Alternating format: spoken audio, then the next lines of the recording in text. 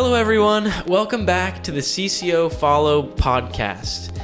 Today, we're going to be introducing the new topic of this month, which is missions. We're going to be talking all about missions, why we want to convey how important missions is, and how we as a church and as a community can get involved and start really living out the call that Jesus has for us. Today we're excited. Travis and I have Tom Alonji, who is an elder at our church. He's a pastor at our church. He's been here for how many years? 25 plus years. He kind of does it all. Quick math. And so you talking about how many years I've been on staff or how long I've come here? Well, how long have you come here? Yeah, that's interesting. Well, I was 15, so Whoa. I'm 53, so I don't know, do the math. A long time. Yeah. So today we're going to be talking about missions, but specifically what we should all be keeping in mind before, during, and after, I guess you could say, of living a life on mission, and that's prayer. So Travis, you had a really good explanation of what we kind of want to cover today in prayer. Yeah, so as we're kicking off this month of Living on Mission, Pastor John taught this last Wednesday on the Great Commission, not the Great Suggestion, and the idea that, Jesus hasn't just offered us like, hey, if you're interested, this is a cool thing to do, but it's like you are called, you are told, you are sent. And he says, just as the Father sent me, now I send you, that we are sent on mission by Jesus to share his gospel, to share his good news, to tell the broken world of the healer. And so, as we were talking about how we're going to kick off this podcast following that teaching from John, we were looking at, well, what's the order of Scripture? And so we have that in the end of Matthew where he gives the Great Commission, but we see the beginning of Acts, the very beginning of the church. They didn't just simply start preaching and going, but they started praying. And we look at Acts 1 and 2, and we see how much prayer is foundational in their immediate response to Jesus. Right. And I think sometimes our immediate response is, well, okay, I'll go tell my next door neighbor. I'll go tell the person I see every day. I'll go tell that I'll respond physically in this way. Where the example we have in Scripture is their immediate response was prayer. And so the prayer of, desiring to be changed by him, to be led by him, to be empowered by him, kind of all the things we'll be talking about today, but just this idea that our first response should be prayer.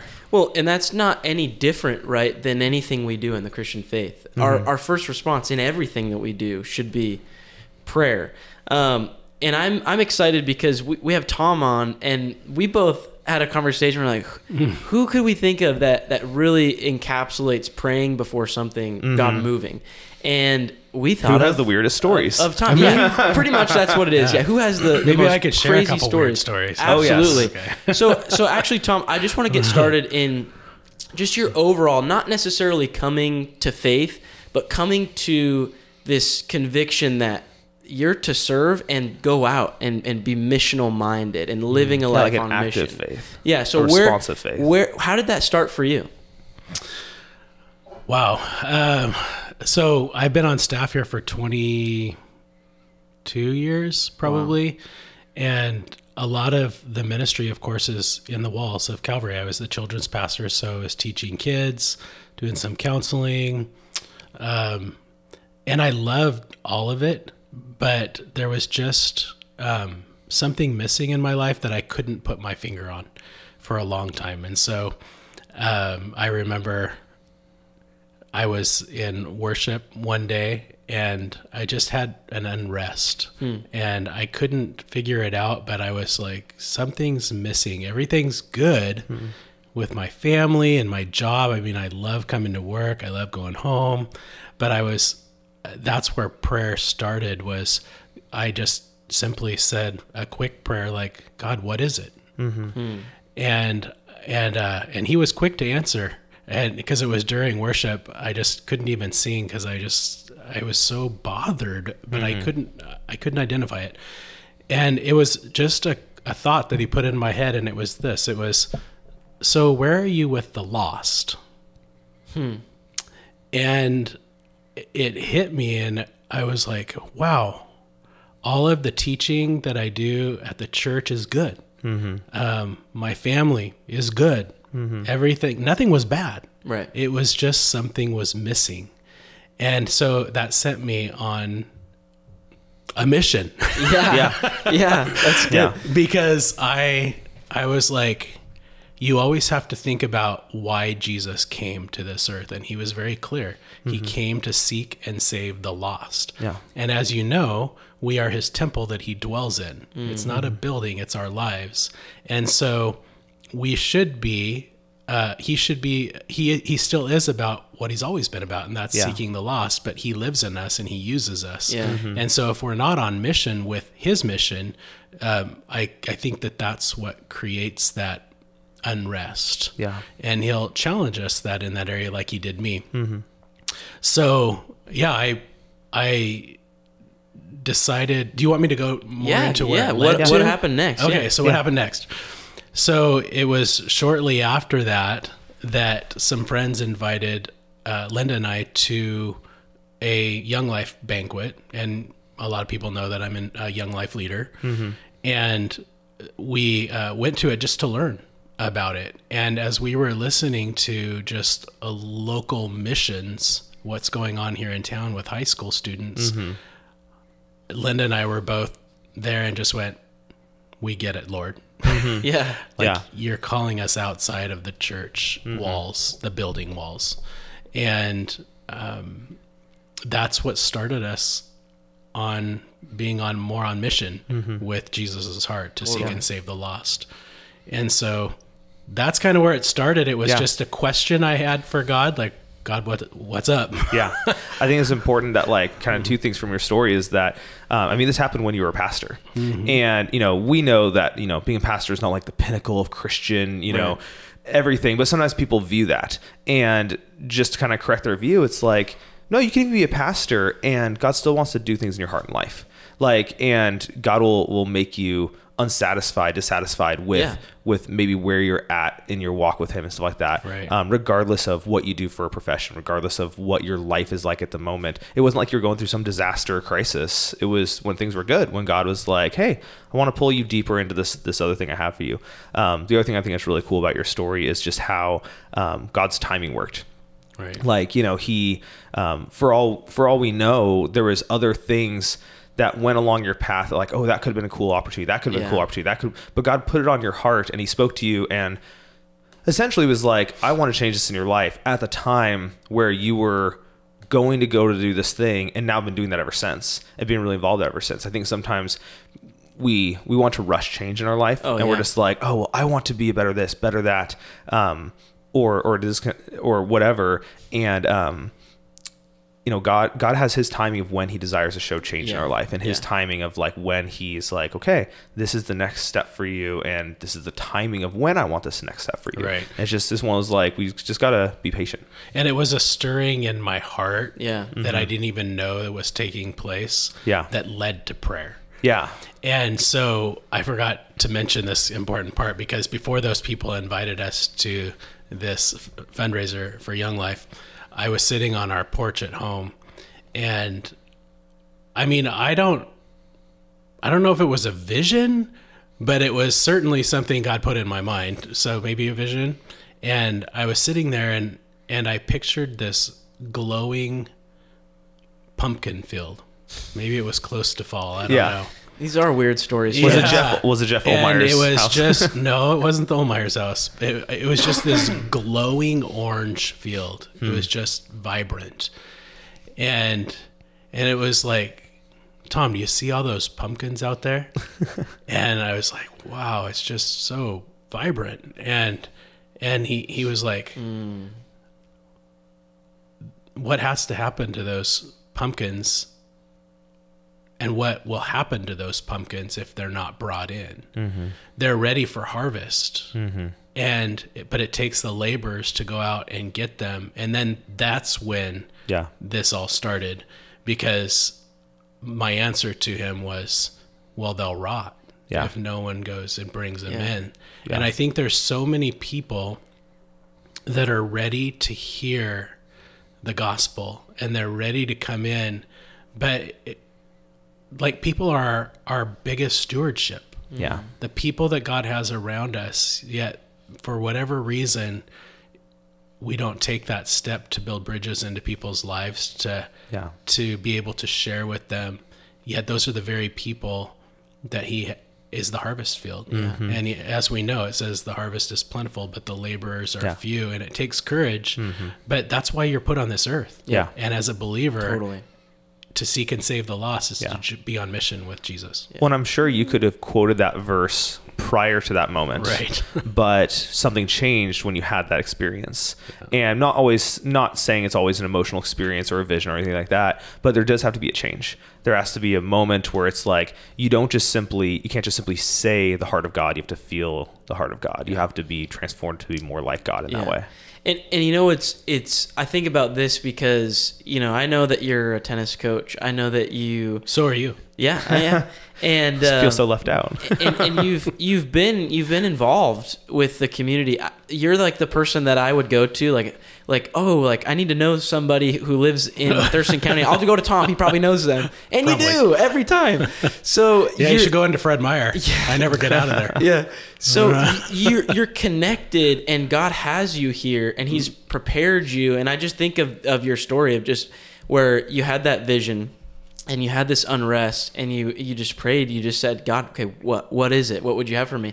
And He just told you, plain and simple, I want you on mission. And then I don't know what it looked like between that moment in church to, you know, your young life, going to young life, but it's cool to see. It's so apparent to me to see God's work and just bringing you along. And I mean, it was His timing. It was the right timing. You know, since I've, you know, reconnected with you after college, you know, you were in Young Life and you were doing all these great things, and people really, like, I even see it with the tennis parents, is like, people really look up to you, and you have a very, It's not just because you're tall. No, it's not just because you're tall, but they look up to you, and they see, I guess, good in you. I attribute that they see Christ in you, but it's His work allowing you to, what you're saying, be the temple. Like, you're a witness to so many people. And now that you have this mindset where it's like, I don't want those pumpkins to rot. Like, I got to be a laborer. Like, who else is going to do it? And so God is using you in that. I just think that's so, it's just so clear, and the fruit is just right there. So I love that you have that story, and I know you have so many more. Many more. And I'm curious, as we're talking about praying and how God changes something in us, do you have any crazy story where you have seen something that you wanted change, and you've just prayed for it, and what that prayer for it looks like, and then what happened in the end result? I'm just curious if you have anything. So where I was praying about something. Yeah, like something's wrong. I got to pray for it, and then the result of God providing in that. I know you have a ton, so pick one. Well, that one that I just shared was huge in my life because it was a life changer on the direction of my life. Yeah. The other things that you're talking about, you know, I've had some kind of interesting stories, but I don't know that they're what you're looking for. They're just... You're fishing, Arthur. That's okay. I am. I'm fishing a little bit. Yeah. So... I guess, I mean, like, how has God used you specifically in ways that you would have never imagined, like with people, meeting people, or bringing people in, or something like that? You know what I mean? Like, I think about stories of, like, you at Fred Meyer, and how that God just had put you there and used you, and I don't know. It might be easier if we just share stories that we know of, Tom. I get. I'm thinking of sometimes I don't think you realize the impact that you're having because we go in and day out in our routines. Yeah. And, you know, I've coached for 29 years.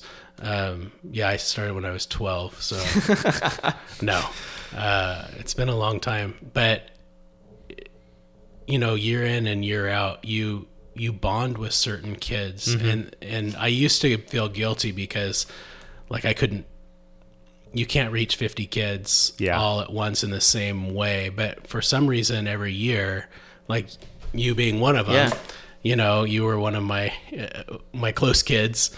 when you were playing for Capital. And so I've just always been aware of that. Like, I know when it's right and safe to share. Not that you don't share when it's not safe, but I know, I guess I'm sensitive and see those opportunities, and I pray for those opportunities. I remember years ago,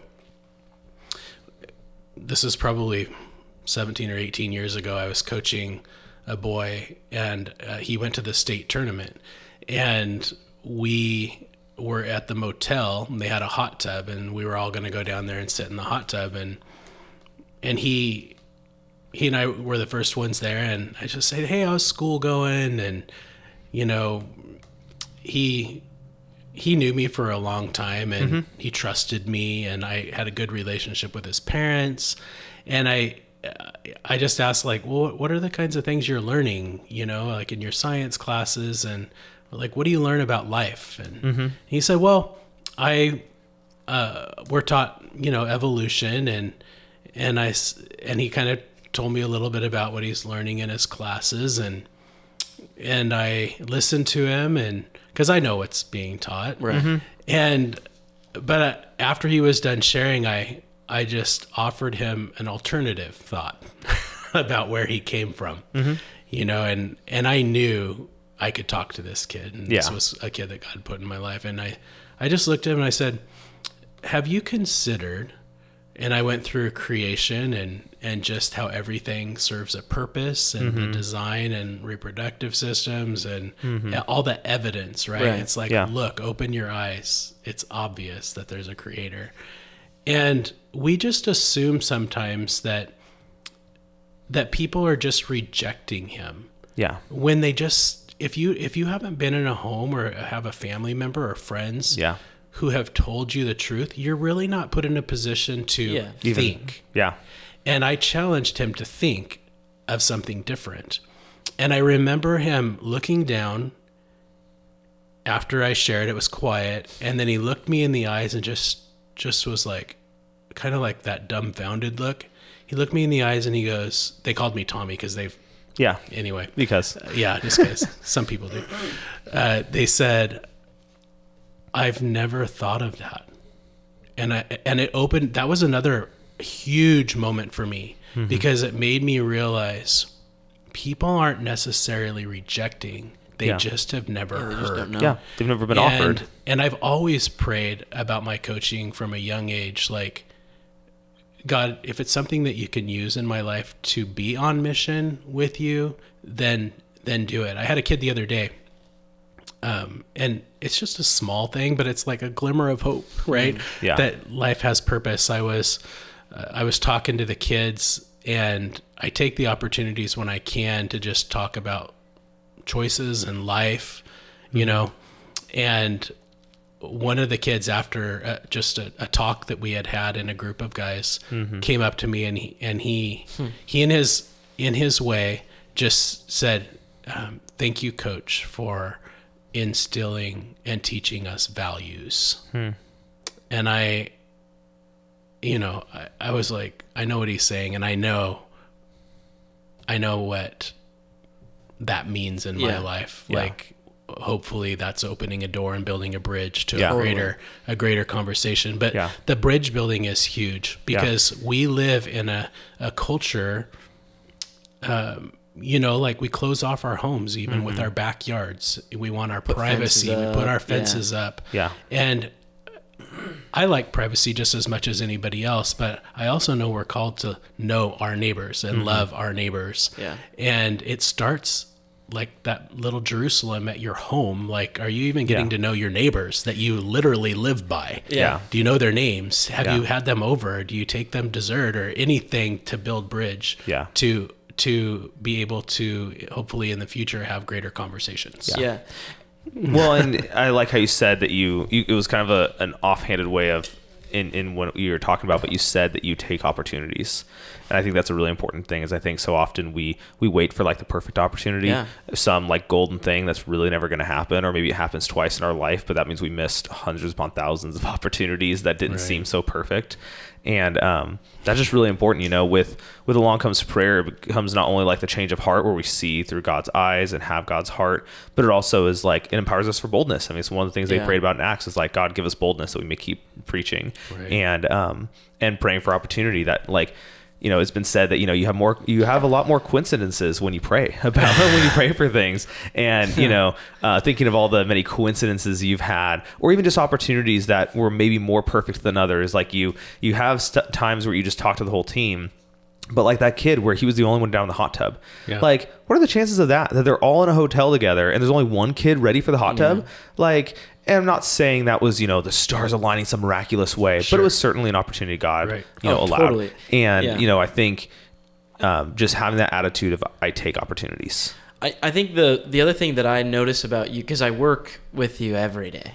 Yes, multiple times except for Saturdays. Yeah, except for Saturdays. And the thing that I notice the most, and what I think what you've taught me is just by how you act and how you work is like, it's like you always tell me like tennis isn't really, it's not really about tennis. It's about building relationships.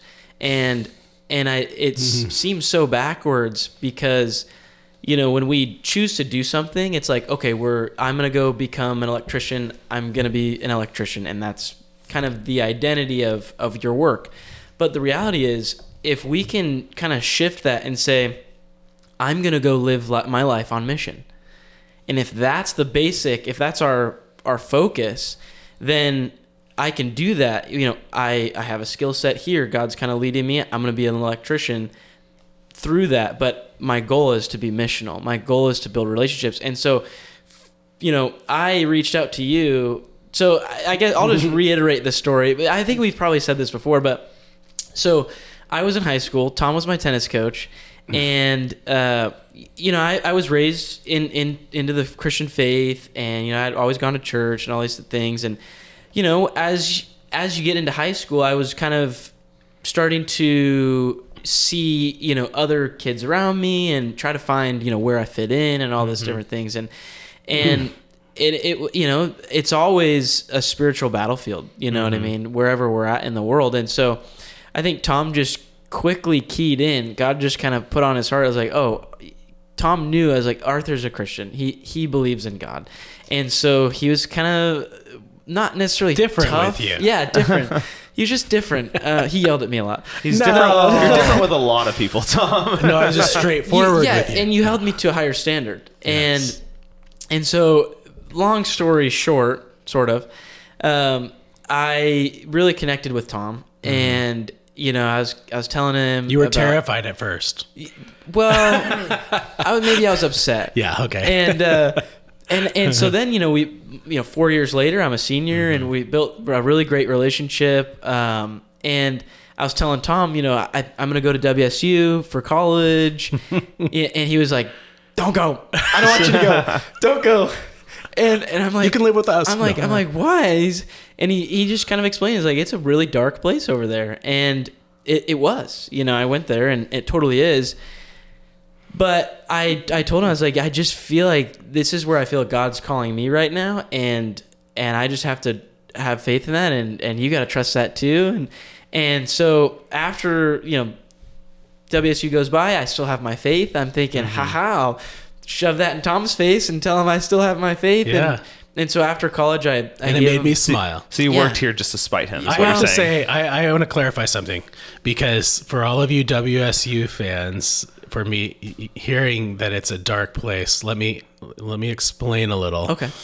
I was only going based on my personal experiences and seeing lives that from some people that were didn't turn out so great. Yeah. And it was just simply that. It's not that I think it's darker than any other school, but I just was speaking from my own experience. Well, and you knew me. But look at you. Yeah. Here you're working at Calvary Chapel, and you went through WSU, so praise the Lord. Amen. So I gave him a call after I graduated, and I came up to him, and I thought, you know, I'll tell him how it is, and, you know, I'm moving back to Olympia. Tell him how it is. And I at this point, my love for tennis has only like exponentially gone up. I worked in tennis at WSU, and I kept going with it, and I loved it. So I was like, I want to help coach high school if I can. And so I reached out to Tom, and I got connected. I started kind of volunteering, and even it's funny because even he was like, oh yeah, you can help coach tennis, but he's like, oh, can you also help, with my youth camp that I'm putting on in summer? And so it's like, and give an inch, take a mile. Yeah, right. And so, that's how I got connected to Calvary Chapel. That's how I got connected to this church. And that's also how I started realizing and seeing how Tom worked as a coach, because he'd do things and I'd be kind of perplexed. Like, why are we focusing on this right now? Like those backhands are not good. We need to work on those. Yeah. And it just, over time, he just really showed me that it's not about tennis, even though it's about relationships. But I think there's some level of success in whatever sport it is, whether it's tennis or whatever it is, or even just a workplace.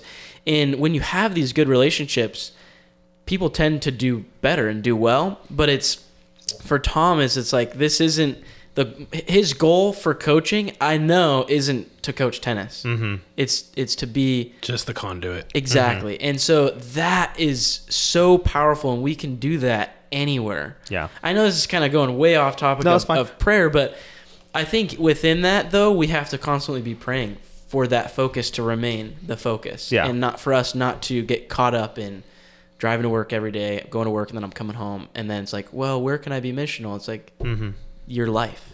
Well, and I think your story's a cool one, because I know you've done this with many other kids. It's not just Arthur, but sometimes we can look at the Great Commission and look at it exclusively. But we're called to a commission where we go and evangelize the world. We plant seeds, we share the gospel, but we're also called to build up the church. We're called to disciple. We're called to raise up. We're called to equip. We're called to, send out. And sometimes we can look at these things like they're exclusive, like you're in one mode or the other.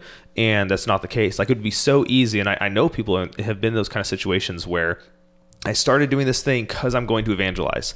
And so they totally just ignore those who are already saved, because they're like, I'm not here for them. I'm here for this. And it's like, can't you be here for both? Like, you're a holistic person. God wants to use you holistically. And, you being open to, okay, well, I'm going to evangelize those who are unsaved, but I'm also going to build up and encourage and equip those who are saved. And I think that's a really important thing when we talk about living on mission. The focus is obviously towards evangelism, as we're talking about the Great Commission, and we're talking about going out to the lost, but that doesn't exclude the other parts of our calling. And it doesn't mean, when you do tennis, you do this, and when you're at the church, you do this.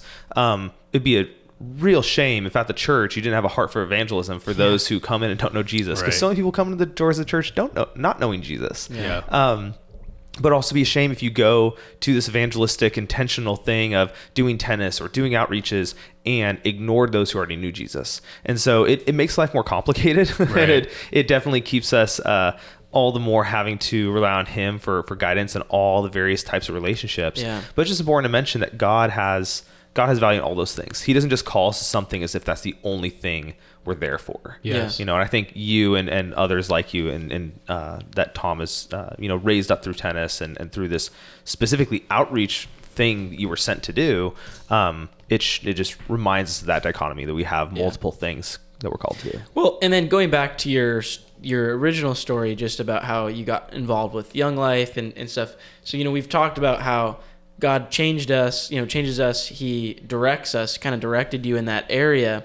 But God also empowers us, and we need to pray for that. But how did that look like for you once you got involved with Young Life? Because Young Life's a pretty crazy thing, and it's a lot of work and energy. Yeah. So what was that like when you went to that meeting and you're like, okay, you looked at your wife and said, this is it. Yeah, this is what we're supposed to do. It's really simple for me. Is I've just always operated under, if God's calling me to something and I see His leading in it, He will equip me with everything that's necessary to do it. Yeah, and so that's confidence in just trusting that He's going to give you everything. He's not going to make you do something and then not give you what you need.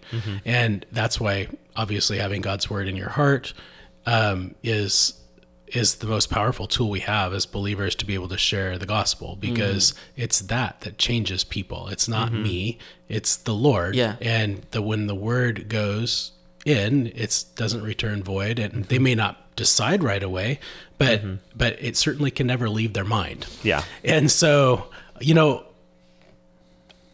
I've always likened it to a body of water. Outreach or being on mission with Jesus is like a body of water. And if your body of water has no outlet, then it's going to be stagnant and stale. But the outlet, living on mission and pouring into people's lives and just building bridges with people and actually being involved in caring for others, it's providing, and it's exciting. It provides an excitement in life. And I believe that life comes from being on mission and sharing the heart of Jesus and seeking and saving the lost and being a part of that. I told you that I've taught many, many lessons here within the walls of Calvary Chapel over the years. And it's so cool. Like I wouldn't trade it for anything. I love it. But when I got involved with outreach, every time I would share a message with kids that have never heard, and I would lay down on my pillow at night, there was a different joy. And I always wondered why, but I was laying there one night and I was thinking, that's because you're on mission with Jesus's mission. Maturing the saints is huge. It's really important, but it should be to equip them to do what God's called me to do and everybody to do. And that's to go out on mission and share his heart, why he came to this earth to seek and save the lost. So I remember one time we had probably 30 kids in our living room sitting for a Young Life night. And I taught on the topic of sin and helped them because sin can be just such a negative word to people, but unless you take the time to unpack it and show them what makes you a sinner, because if you take the time and actually, instead of just calling someone a sinner, you help them to see how really what it is we just fall short of the glory of God. It's not that I'm better than you or you're better than me. It's just every one of us fall short of God's glorious standard. Yeah. So, there was a progression of talks, over the months with Young Life, and I left them with really bad news. And we're a sinner deserving of death, to be separated from God forever, and it kind of was a somber moment, and all the kids were listening because they want to know truth. Yeah. And they may not know it. Yeah. But when you speak truth to them, you can hear a pin drop. And I remember leaving them with this: we're separated from God because of our sins, and it's bad news. And I remember this little girl was sitting in the chair right here next to me, and everybody was like, okay, let's talk about something different, or something happy.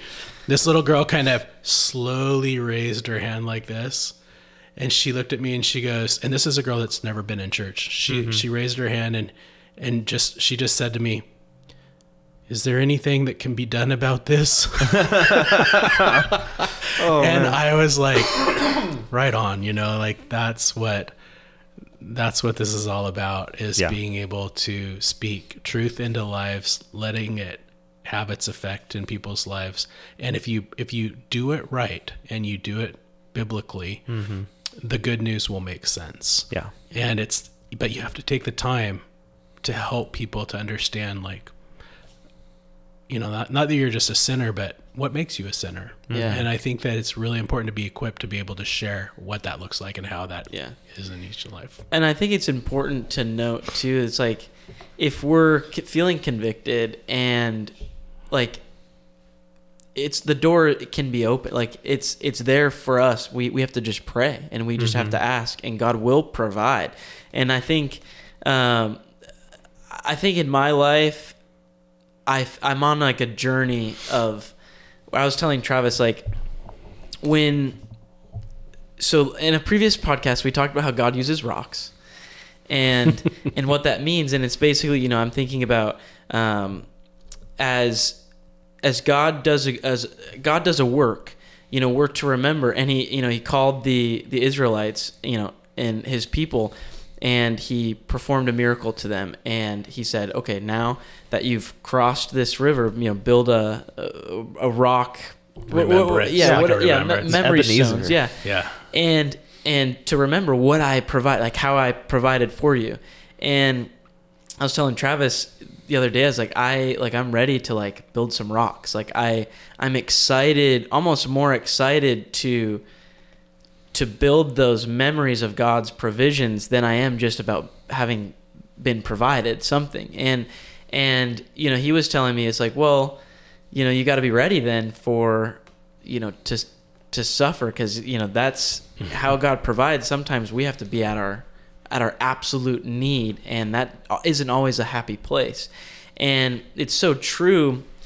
As we go out and do these things, it's not like we're like, when we live life on mission, it's not going to be this rainbow and daisies and happy all the time. Really clean cut, straightforward. Yeah, it's going to be difficult. It's going to be challenging, and we're not going to know what to do and how to do it. And I think that's where prayer is like absolutely a necessity in these things. And it's so easy to, when things are going well, to kind of forget that, maybe we should pray about certain things. But I think it's those moments when things aren't going well and we have to pray. Like if you get, like, let's just say you have your young life and you go from 30 kids 1 month to 150 kids the next month, there's going to be some challenges and difficulties there. Yeah. And praying through. We're actually facing that right now. Really? Yeah, it's good. We had, for our first Young Life Club this year, we had 90 kids show up. And this last Friday, we had 115. So we had to find another space to hold it in, because we can't hold all the kids. So it's a wonderful thing. And the kids want to be there. They want to know truth. Yeah. That's awesome. But you have to pray through the challenges, and you have to trust that God's going to provide.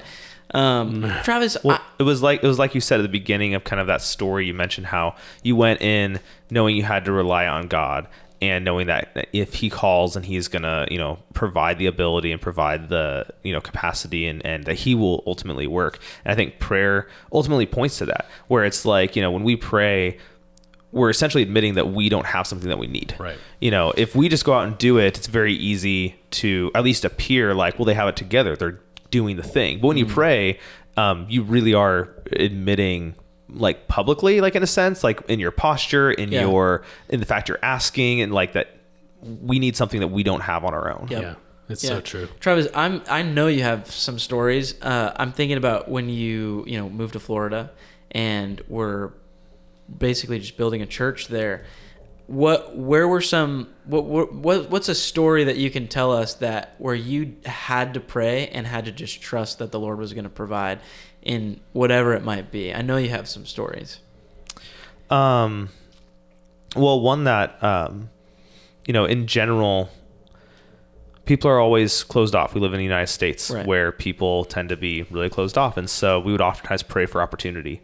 And we consistently saw that when we prayed for opportunity, God sent opportunities, whether that be in the form of people literally coming up and being like, I know I need help, and I know I need something other than myself.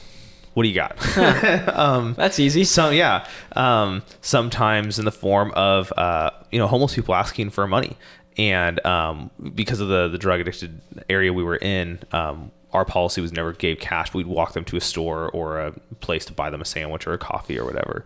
And that opened opportunities. Totally. And it was, there's so many times where you pray and you wonder if you're being heard and stuff and things. But I'll never forget how we kept praying for opportunity, and we'd go on nightly walks, Alicia and I, and with our two boys when we eventually had them. And we'd oftentimes pray for opportunity, but we also were pretty financially strapped. And so after a while of almost nightly having a homeless person or someone ask us for money, not even the same person, it was odd how it was as if they all just saw us and thought, that's someone who might give me money. And just, we got to share the gospel with every single one until it was like, okay, God, we legitimately feel like we can't afford this anymore. Like, we're struggling to pay rent. Can you not send someone? And I feel terrible that I prayed that, but I was honestly concerned financially, and no one asked. It felt like Elisha, where he prayed for no rain and suddenly it was just dry. Wow. And after a couple of weeks, we were like, okay, we're okay again. God, please send opportunity. And that same night, people started asking again. And it just, rarely is prayer so like, at least for me, I know Tom has many stories where he literally is like, oh God, if this, and then it happens, you're just like, dang, that's insane. But that was one of those times where it was just like, it was so immediate and so clear that it was like, oh, you want opportunities to minister to people? I will give them to you. Yeah. And oh, you don't. And not to say we didn't share the gospel with people during that time, but it was just funny how we specifically asked how we can't have people asking for money right now, and he stopped. And then we asked again a couple weeks later, and he started again. And it doesn't always work like that. Yeah. I would say it rarely works like that, but it always works like when you're open and available and you ask. God is working. Yeah. So yes, I think this has been a really great conversation starter. I think it's been a great conversation starter in talking about, when we discuss living life on mission, start this before we do anything. Let's pray. Let's pray for God to change us, to direct us, to empower us. And I think before we close out, I want to ask, we have just kind of a question we wrote in our notes, and it's for you, and it's for you. It's for anybody. Anyone. That question is, what's one or two specific things, what is one or two specific things that would encourage others in living missionally? Like, what are two things that you can say that would encourage others to just go out and live missionally? Do you want to start, or you want me to? Either way. Go ahead. Sure. I guess kind of like how we started, just like pray for change. Pray for change in your own heart, because if you go out in your own strength, you'll be unsuccessful, unfulfilled, and you're gonna end up coming back to the place where you're praying anyway. So just start there. Yeah. Just start with prayer. Ask for God to light a fire in your heart. Ask for direction. Ask for passion. Ask for God's blessing and spirit and working. The other thing I'd say, and this is a general rule, is like do it in community. Like obviously there's some context where it's like you had to go and be a tennis coach. It's not like you could just bring other people to be tennis coaches. But you have people surrounding your life who are also living on mission. And I think that's really important, whether you're doing the actual thing together or you just have people around you who are encouraging you. It's not like you went and did a tennis coach and no one knew.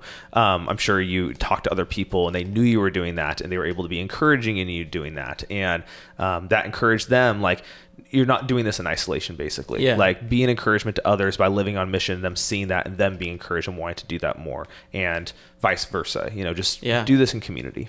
That's good. I would say two things.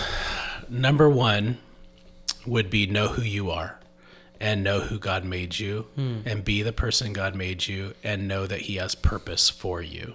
That's good, because I did not want to be a tennis coach. Yeah. Yeah, you don't have to be everybody else. But you do need to know that you're God's special creation, and he put you on earth for a time like this. Yeah. He knows when you were going to be born. He knows your neighbors. He knows the things that you're involved in and how he's made you. So be faithful to who you are, and don't be anybody else. But remember to be faithful to how God made you, and know that you have purpose. The second would be to start small, and to, when you it's that old hymn, it's called Be Thou My Vision, right? I would say an important prayer to ask every morning would be just to ask God for his eyes, for your eyes to be his eyes, because he came seeking, right? And that takes vision. And so he saw people and he loved people. Yeah. And so to ask for his eyes and ask for his heart, because the only reason he went to people was because he loved people. Yeah. So it starts in the heart of, do I love people? And if not, be honest with God and say, wow, maybe I don't. Yeah. But please do heart surgery on me and make my heart right, because otherwise your vision's going to be blurred. Yeah. But if you have Jesus's heart in you, you'll be on mission, and you'll care about the things that he cares about, and you'll just be on ask his mission, him, right? His mission. Yeah. And just ask him to give you his eyes, so that when you go about your business every day, that you see people and they matter, and that coupled with that you have purpose, then you'll be a good steward to those people around you, and just get to know people and build bridges and it starts there. That's what I would say. Yeah. That's great. Thank you so much for coming on and Sure. being willing to share pleasure. some of your stories. And I encourage those who know Tom, just ask for a story. He's got plenty. Thank you so much for listening and watching. And thank you for joining us each month and each week as we, really dive deeper into some of these more, some of these topics that we don't get to cover all the time. We just want to remind you that all of this podcast is only just a part of a bigger project that we're doing, which is the Follow Project. And we have a page on our website that's filled with all of these resources. And so every time we cover a specific topic each month, we have a page dedicated to where you can hear and listen to the sermon that was preached, to the podcast episodes, as well as a bunch of other resources. And so Travis is really been putting a lot of effort into building up these resource pages. And so we just encourage you, whether you're listening to this the day it came out or 5 years from when it was recorded, all of these resources will be on our website. It's on the Follow page. What's the calvaryoli.com/follow. And so that's where you can find all of these resources. And we encourage you to share it with others. And really, this is a conversation starter. These podcasts aren't designed just for you to listen, but they're for you to listen and then engage. And that's really our heart behind it. So thank you so much. And we look forward to being here next week with you. And I think we're going to be talking to Phil Prieto, who is the guy who runs City Gates Ministries, which is a really cool ministry. And we're going to be talking about local missions and living life on mission locally. So join us for that. And as always, God bless.